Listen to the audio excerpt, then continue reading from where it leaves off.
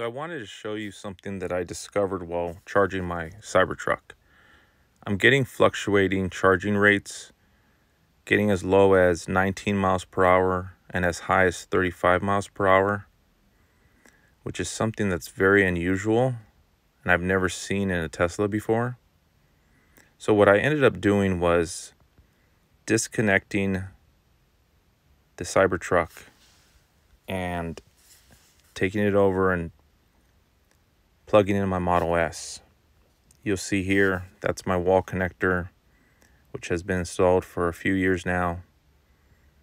So it's not an electrical issue. It's not a wall connector issue. It seems to be something exclusive to the CyberTruck. So here's the Model S. Charge rate gets up to 33, 34, and even 35 miles per hour. And stays consistent there, holds pretty well, which is what I'm used to and is normal to me.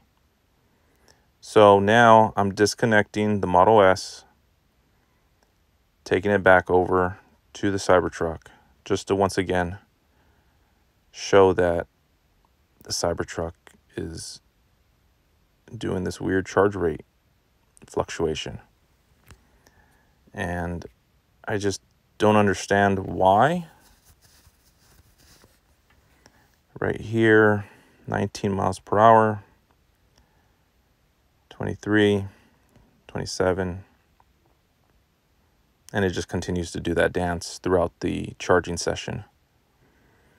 Like I said, never had this issue with my previous Model 3, no issues with my Model S, exclusive to the CyberTruck.